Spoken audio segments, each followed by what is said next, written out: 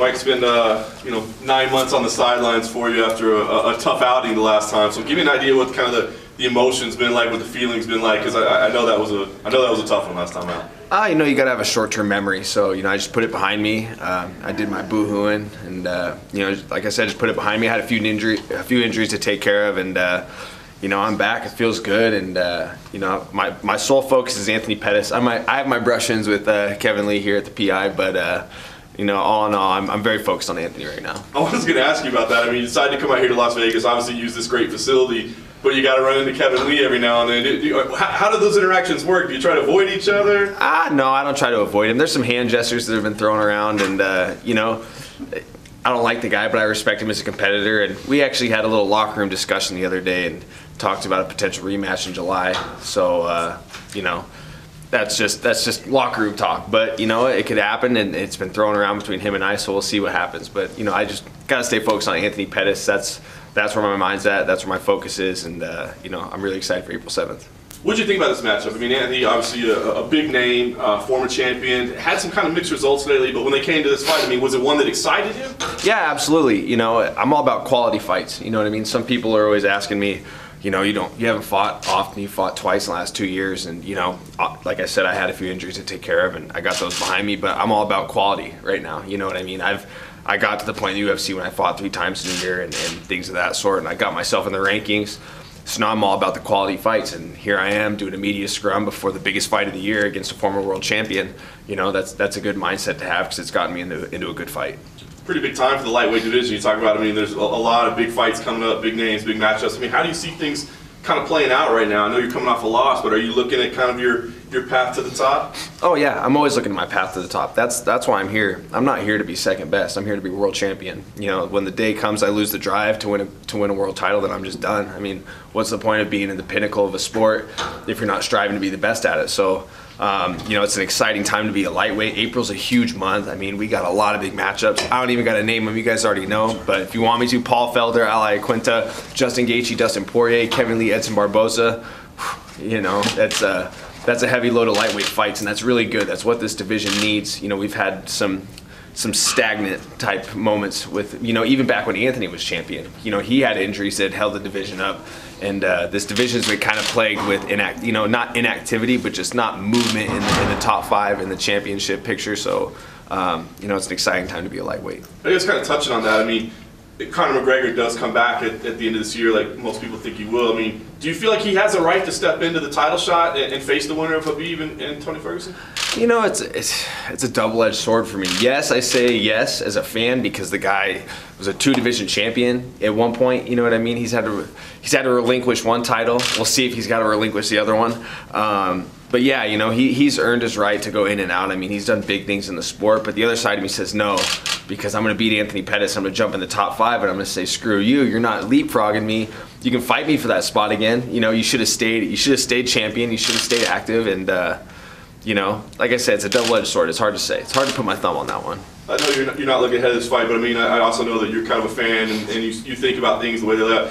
James Vick is a guy that keeps calling you out. Is he a guy that's in your future at all? Does that fight make any sense if you win here? If you knock someone out, would you want to rematch him?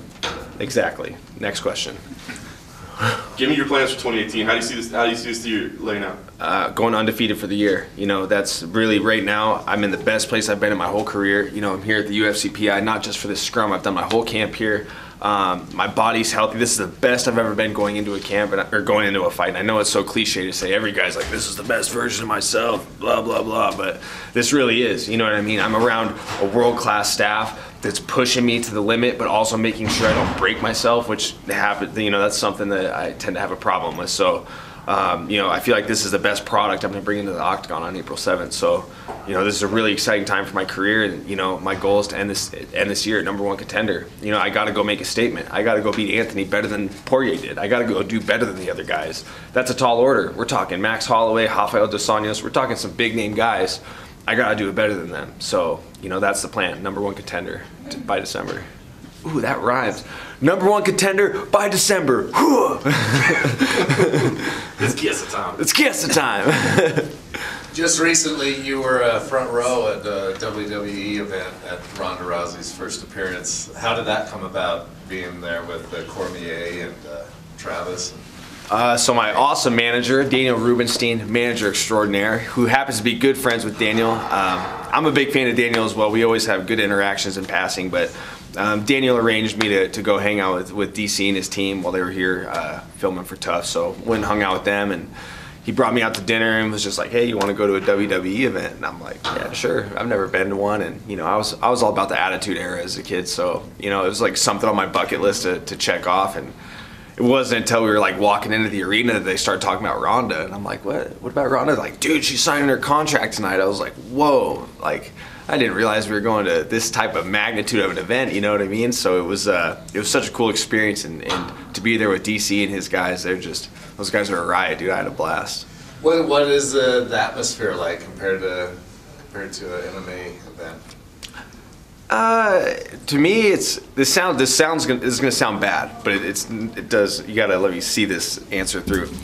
It's kind of childish, but not in a bad way. It's just like it's good fun. You know what I mean? There's not like, you know, when you're at a UFC event, there's bad nerves as to who's gonna win. You know what I mean? This is real fighting. These guys, like, there's nothing scripted, nothing planned. Like, these guys got to go slug it out. Someone's gonna get their hand raised.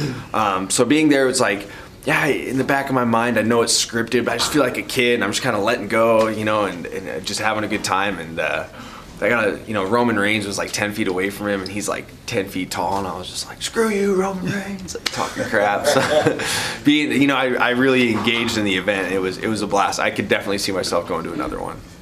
What do you think about Ronda crossing over and other fighters doing stuff like that?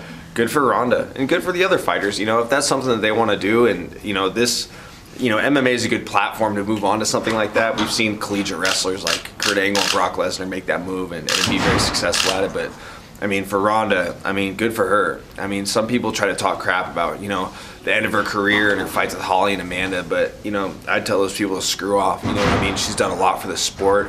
She had a great run as a champion, and good for her to move on to another avenue. And, she's going to be very successful. She's going to make a buttload of cash, and she's going to have a lot of fun. And I'm happy for her. That's awesome. What was it like watching wrestling next to DC? Because supposedly he's a very excitable man.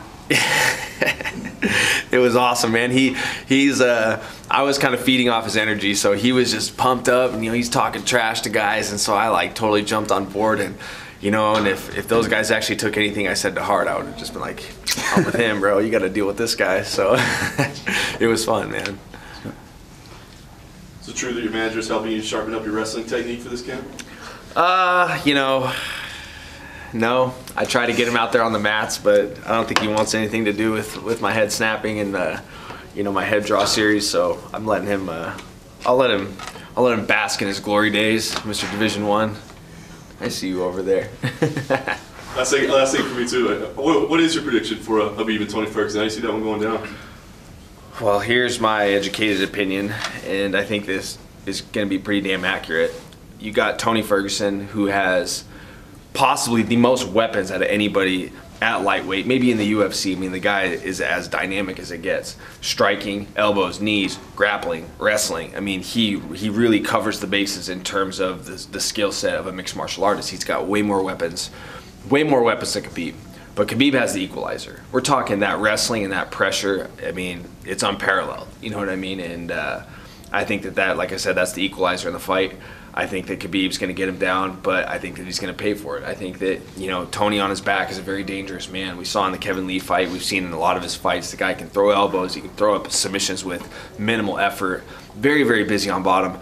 So, I don't see Tony really trying to stop the takedowns. Tony's he's a 10th planet black belt, well accredited grappling, and, I don't really see him trying to stuff the takedowns, bless you.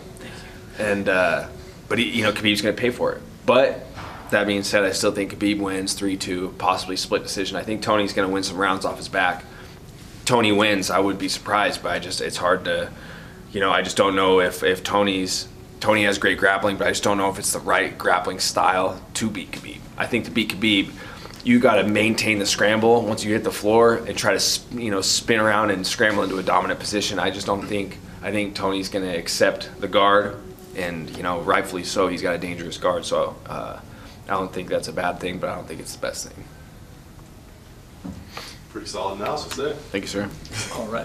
Thank you, Mike. Yep.